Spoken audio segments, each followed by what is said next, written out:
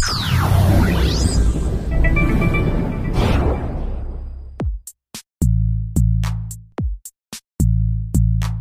everyone, today I'm going to show you how you can format a USB flash drive to be compatible with both Mac OS X and Windows and be able to fully function between both.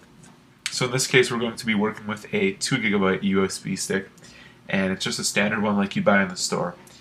So to work with this flash drive, what we're going to have to do is go into Disk Utility.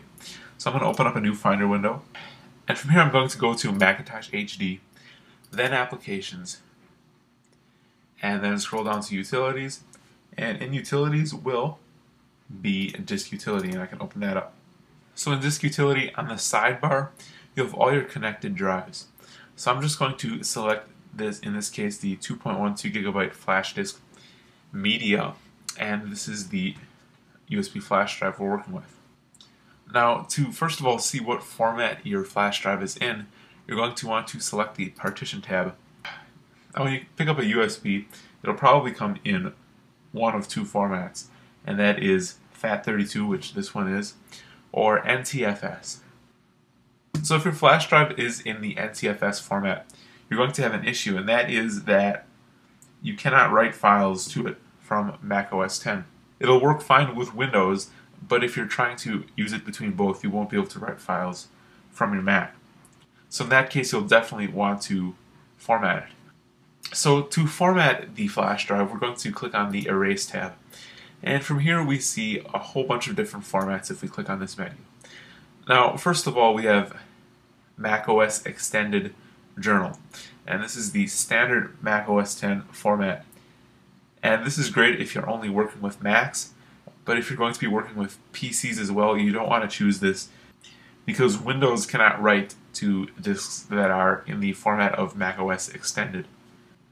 So we also have MS-DOS FAT, which is probably the best option you can choose. This is the FAT32 file system. And it's great because it works with almost every device you could ever think of. Be it cameras, any computers, it doesn't matter. It'll most likely work with a FAT32 formatted drive.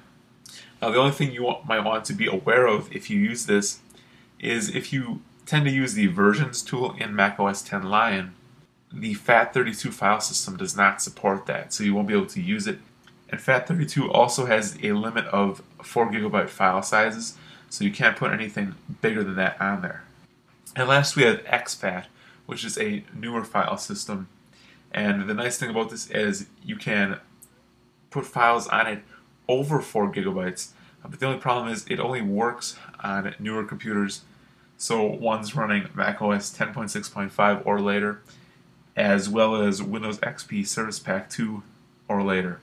So it's not a lot of compatibility with older machines, which is why if you're going to be working between Macs and PCs, it's best to choose MS-DOS FAT, which is the FAT32 operating system, and then from there you can name it, and we'll name this 2 GB, and then I can erase the disk, and this will format it for me and erase it with the FAT32 file system. So of course now if I go under Partition, you can see that it has the name and the format, which is MS-DOS FAT, otherwise known as FAT32. And now your flash drive will be fully prepared to work on both Macs and PCs, and it will be in the correct format. So there you go, there's how to format a USB flash drive to work on both Macs and PCs.